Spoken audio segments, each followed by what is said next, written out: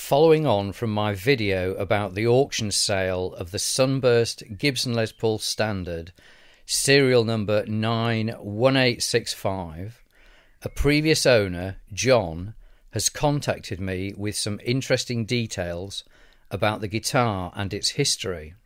In early 1971, John saw an advert for a Sunburst Standard in Melody Maker, the weekly British paper which at the time was the place to buy and sell gear.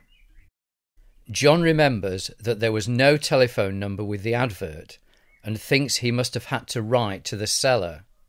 That, he told me, is probably why it wasn't snapped up.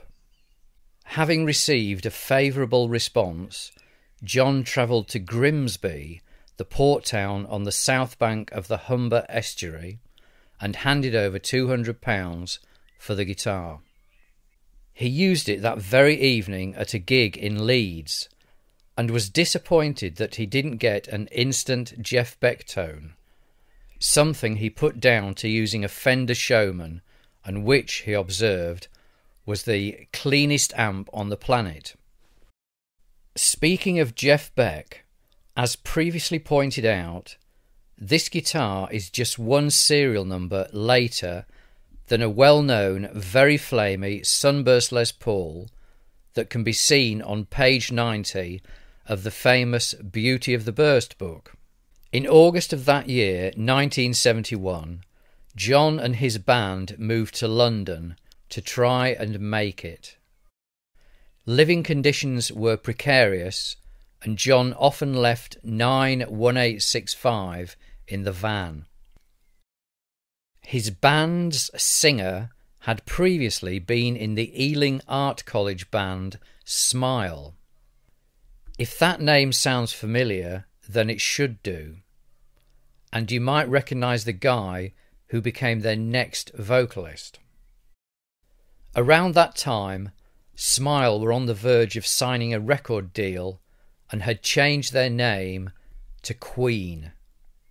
John remembers their guitarist Brian May lovingly fondling 91865, and that he felt a bit sorry for him because he could only afford a homemade guitar. As history was being made, John's musical tastes were changing towards country rock and American roots, and in the September he sold his Sunburst Les Paul to Tempo Music in London for £250.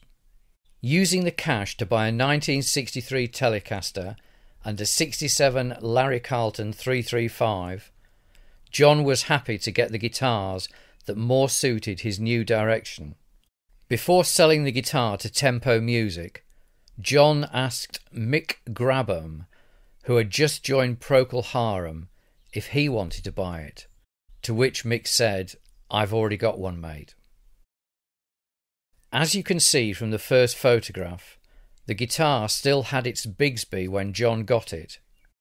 The unit was, however, cracked at the heel, and so it was John who replaced it with a stop tailpiece. I'd like to thank John for contacting me and sharing the photographs and these fascinating facts about 91865, the Morganburst, as it is now known. Please check out my Patreon page via the link below for tabs, backing tracks and more. If you are not already subscribed, please consider doing so to support the channel. Cheers for now.